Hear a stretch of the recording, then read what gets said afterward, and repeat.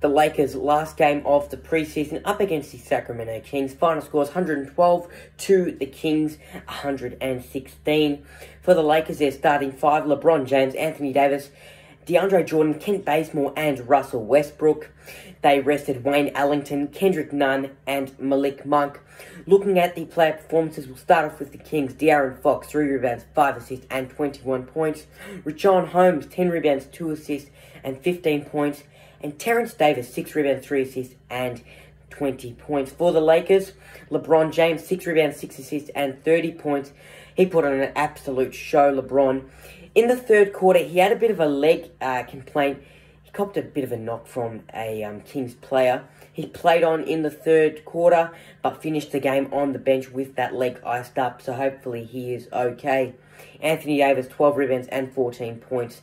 Yes, he had the 14 points, but I still want to see that consistent rhythm in shooting from Davis this season. We've seen a bit, bit of improvement from last year in preseason this year. So he looks healthy, he looks okay, and we'll have to wait and see how he goes. DeAndre Jordan, 11 rebounds, 1 assist, and 12 points. He was a main standout for me in this game. Himself and Dwight Howard, their physicality, their aggressive play. They like to play a bit of bully ball in the paint. They dominate. They're our bigs. And, you love to see that from players like DeAndre Jordan and Dwight.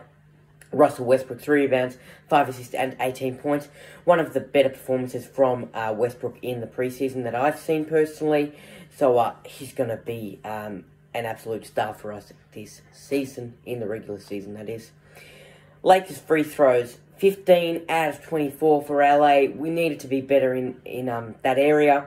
We out-rebounded the Kings 56-49. We got them in the paint, scoring 62 points to their 40. Turnovers 16-12. It didn't really matter. Just 4 more turnovers than them.